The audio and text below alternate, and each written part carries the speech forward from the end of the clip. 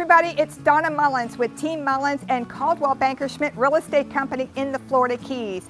We are in the trivia portion of our show, and I have a Florida Keys trivia question for you.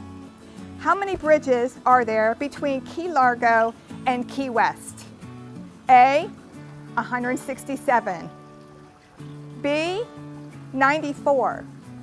C, 42. Can you guess the correct answer? If you guess C, 42, you are correct.